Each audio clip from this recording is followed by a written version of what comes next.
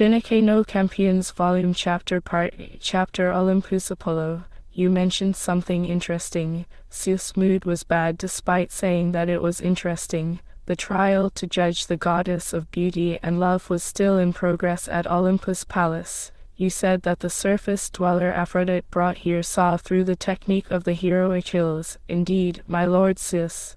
The Shining One Apollo smiled. That smile contained not even a speck of cloudiness, but it vaguely looked like there was ulterior motive behind it. While he was the god of sun, his smile was suitable for a twisted person who deliberately walked in the darkness. Achilles the Swift attacked with the god speed that he was proud of. It should be impossible for a mere surface dweller to endure it, no matter how blessed with fortune he could be. Furthermore, this person, he got up nonchalantly even after receiving the body blow of Achilles. Zeus knitted his eyebrows. The sun god Apollo reported further to him. And then just now, when I questioned the rats that I sneaked into Greece ship as spy, that surface dweller also easily dodged 2 sword attacks of Ajax the Lesser.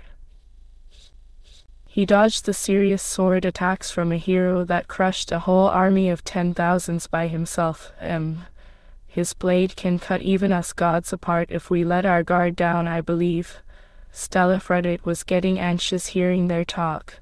The wound of Rokuhara Ren that she felt just now, that might be the sword wound from Ajax the Lesser. She had to go to Ren quickly. Stella was looking around restlessly. However, there wasn't any path of escape anywhere. The sovereign king Zeus glared at her. Now then, hearing that this surface dweller escaped safely from Achilles made me recall a certain matter. It's about a while ago. A certain goddess departed from Olympus to chase after Aphrodite, who was wandering to Earth. Is that right? Twitch. Stella spoke while pretending to be calm. Oh, Hugh, she said before vanishing, that she would chastise the goddess of beauty and love who perpetrated something bad. Those words reached my ear. Oh my, is that so? This missing goddess you see? In the past, even when Zeus chased after her for fun, she displayed a splendid escape. Sometimes he would transform into beast, and sometimes into bird, running around heaven and earth. It's exactly because it was this Zeus who was the pursuer that Nemesis could be captured. Zeus suddenly talked about the past. In addition, he murmured, if there is a surface dweller who stole the swiftness of goddess Nemesis in escaping, then it's no wonder that even Achilles ended up having a really hard time. The likes of Ajax the Lesser won't even be a match of such an opponent, unless he's able to take advantage of an opening due to some unforeseen situation. And then finally Zeus let out a thundering roar. That goddess who governed over justice and divine punishment isn't in Olympus even now. She left to Earth in order to chase after you, Aphrodite, and then she hasn't returned even now. Scylla almost screamed high. But she somehow held it down. As expected, it concerned her dignity as goddess. However, she was gradually getting cornered into this predicament. To think that Ren's existence would anger the chief god Zeus this much. It was at that time. The audience hall of Olympus Palace. Its iron door was opening with a heavy sound. My companion should be here. Is it all right if I bring her home, Ren? The one who entered from the door was exactly the person who was being talked, Rokuhara Ren, the worthless human that Stella brought from Earth. He didn't even possess thousandth of drop of divine blood in him. He also wasn't a hero or a great person, not in the slightest. He was just a mediocre person who wasn't any different from Livestock, a surface dweller without any redeeming feature. That should be him. And yet, he devoured 2 gods and usurped each of their authority. The youth, who should be called as god-slaying monster, was smiling cheerfully with a relaxed stance. You finally came, Ren.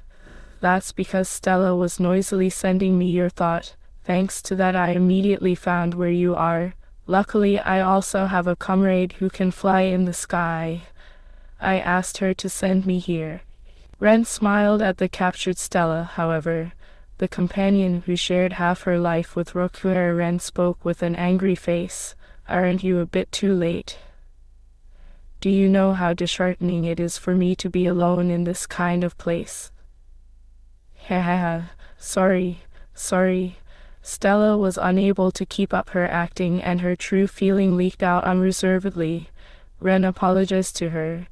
I'll take you out from here, so forgive my lateness with that, though it doesn't look like it will be that easy to do. Ren shelved his inherent carefreeness for the moment and said that a white palace was erected on the summit of the mountain Olympus that was towering majestically. A lot of people were inside the audience hall at the center of it. Perhaps all of them were gods, or if not, they would be something that was similar to that. Ren quickly sensed that from the atmosphere of sublimity filling this place, and then a familiar large man advanced forward from among the gods. He was walking with heavy footsteps toward Ren, who was at the entrance of the hall, bluish-black skin and muscular large body. A wild-looking bearded face, there was no doubt. He was the sea god Poseidon, who he encountered at the sea a few hours ago. From what I see, you're the god slayer who got lost into our sanctuary. Huh? Poseidon stared dubiously at Ren and sniggered. Ha! Ridiculous. I can't feel any killing intent or fighting spirit that is peculiar to those beasts from you. Not even for a bit. Now this is truly a seedy-looking beast. I was also told that before. I think it's fine, though, being thought as weak. Ren rarely smiled. After all, I don't want to be talked as though I'm a killer like that. There is no way it's fine. Poseidon haughtily approached Ren with powerful stride. A trident appeared in his burly right hand.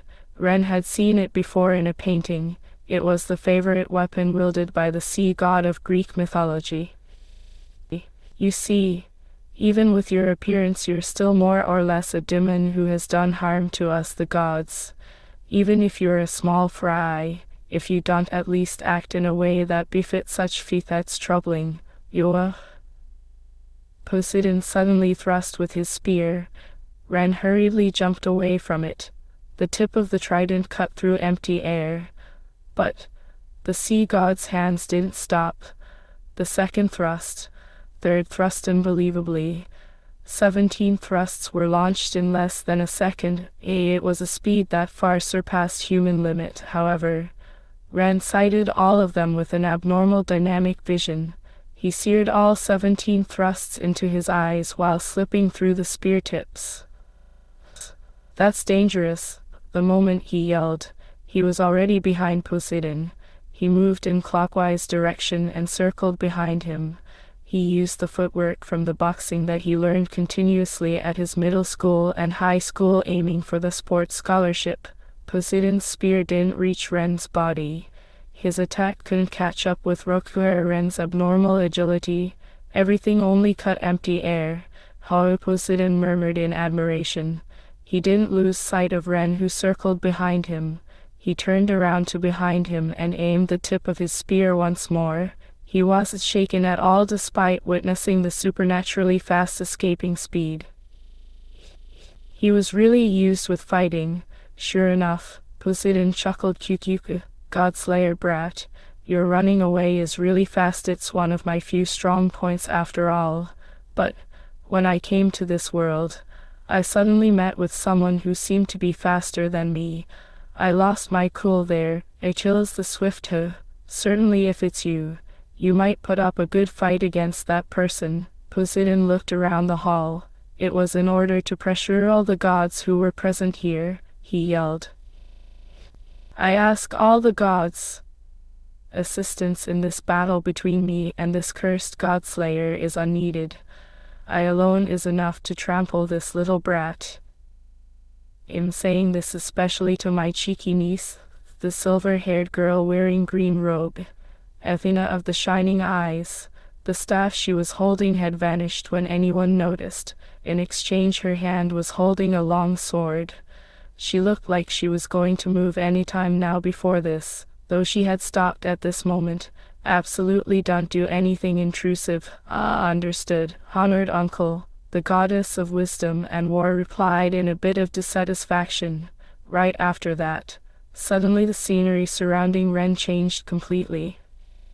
From the audience hall where the gods gathered, to smack dab in a marine blue sea water, Ren was shocked. He was stepping not on marble floor, but white sand on the bottom of the sea when he realized, as expected from the sea god Poseidon, he brought Rokuhara Ren into the sea in an instant. He couldn't breathe like this. He also couldn't move satisfactorily due to the water resistance. And then, Poseidon was charging forward like an orca or shark attacking their prey. The large man with height more than 2 meters was so fast he could be mistaken as torpedo. Naturally, his trident also attacked Ren with the same speed. Wait, that's unfair. Blub blub blub. Ren's protest only ended up as bubbles coming out from his mouth. However, he was doing what he should do. Look, he was staring hard at the bearded sea god who was an orca or torpedo charging straight in the sea. Poseidon's movement was just like a slow motion in Ren's eyes. He saw him through. He could do it any time. The moment he was convinced of that, Ren's body smoothly swam and slipped beside Poseidon. How? So your escaping speed doesn't change even inside the sea? The voice of the god of ocean Poseidon was heard clearly even inside water. When it came to underwater fight, no matter how anyone looked at it, the other side was an advantage. Ren focused his mind, in order to heighten the power of divine mystery dwelling inside his body and heart, the so-called magic power or mystical force, in order to reject the effect of magic befalling him using his willpower. I won't go along with this kind of trick. Right after he asserted that, the seawater around Ren vanished completely. He returned inside the palace's audience hall once more. Yes, he splendidly broke Poseidon's spell transition toward the sea that was affecting him. If he was slower by only 5 seconds, the spell would become something that he couldn't negate anymore. Humph! You're an impudent bastard, just as expected. Poseidon glared at Ren and spat out. Even though the two of them were inside water, their clothes and body weren't wet at all. A mere human who is fated to die dared to haughtily brush away the mystical force of us gods. Obviously, we humans aren't the toy of you god. You're already something that isn't human since a long time ago. A god-slaying beast. Hearing you talking like you are the representative of the humans is laughable. As soon as he said that, Poseidon thrust with his spear once more. Furthermore, this time the trident was clad in golden splendor. The tip that was divided into 3 blades and also the long handle were shining gold divinely. It was an attack that had the might of bringing certain death applied on the weapon. But, in that instant, Ren also similarly unleashed his strongest weapon. His Rokuhara Ren's right hand's middle finger and index finger were glued close to each other, and they were thrust straight forward. The approaching tip of the spear and Ren's 2 fingers clashed. A metallic voice as though 2 steels were clashing on each other, and a yell of anguish echoed. You know, I'm always doing nothing but running away, and I also don't really have any redeeming feature. But because of that, everyone often misunderstands me. Ren spoke indifferently. His right hand along with his index finger and middle finger were still held straight to the front. And then, the sea god Poseidon, his muscular and large bluish-black body was deeply stabbed by something on his stomach. It was a trident. The weapon that Poseidon himself swung unbelievably gouged its own master's stomach. If it's duel or quarrel, it's not like I'm weak. Rather, I'm quite strong. No, perhaps. I'm really strong, I think. Brat. The angry Poseidon pulled out the spear from his own stomach forcefully, but he was a bit careless. Fresh blood flowed out from the 3 wound openings. The sea god gasped. in pain and fell on his knee. Ren looked down at that blunder. Poseidon turned a gaze that was filled with anger toward him. "You bastard, you deflected back my spear in the words of you gods. It's retribution. If it's said in the words of us human, it's cross-counter. Anyway, it's a technique that returned the attack power from the opponent exactly as it is, in that instant." The trident lost against Rokuhara Ren's 2 fingers and sprang back with joyous sound. It then vigorously rotated once and gouged the stomach of its owner. Ren displayed a brilliant performance, but he was still only smiling indifferently till the end. "You see, actually I have no intention to kill a god, but a trouble befell me, so I used all my might to brush it off against anyone who will harm my friend and important person," and declared coldly without hesitation. "I'll definitely take revenge on that person using everything that I can use." "Ha, so you're finally talking in a befitting way, huh? Godslayer!" The wounded Poseidon howled fiercely. Then suddenly Ren's partner Stella raised a lovely voice. "O gods, who is guarding the country of Troia together with me, Aphrodite? You've seen it just now, correct? This is the power of my Bolano, the lowly Godslayer, who is serving as my servant, Rokuhara Ren." The belt that was wrapped around Stella's waist was shining with rose color. No, it wasn't just her belt. Her whole small body was clad in the same radiance, because there is the favoritism of my lord Sis and the harlot Athena in the war with Greece's side. The situation will be leaning to that side sooner or later. The chance to overturn it is only now. If you help Rokuhara Ren here, we will bring victory to Troya's side without fail." Ren's partner used the authority friendship circle as though to say that now was the moment. Of course, to respond to this or not would be decided by the other party's will. If the other side didn't find enough attraction from Stella's speech, then she would only get ignored. However, as though he had been waiting for it, a certain god laughed. "Ha ha ha ha ha. Way to go, Princess Aphrodite. And also the god-slaying beast Adeno." The one who laughed in exhilaration was the radiantly beautiful youth, the handsome sun god Apollo. He was an old friend of Stella, and a god who protected the kingdom of Troia from Greece's army. He called a silver bow into his hand. "Indeed, you should use all your strength to brush away the trouble befalling you. And then this time, the one bringing trouble is all of you, the gods protecting those people of Greece." The sun god turned his silver bow toward Athena. The goddess of wisdom and war also felt shocked as expected. She sharply questioned him. "Have you lost your mind, O shining Apollo? Have you forgotten?" The authority of this lowly Apollo also included foresight and prophecy. To speak honestly, the fact that this time the Trojan War this time will end in defeat for the Troya's side is something that I have known since a long time ago. However, no matter what, that plot is not amusing. The handsome young god grinned heroically and fearlessly. Ren comprehended. Thinking back, it was him who granted the foresight and curse to Cassandra. It wouldn't be strange for he himself to have foresight ability. And then Apollo pointed his hand to Rokuhara Ren and yelled, "O gods who came from outside Greece like me. The intrusion of this god-slayer is a good chance. Let's show our obstinacy and dignity to the gods of Olympus."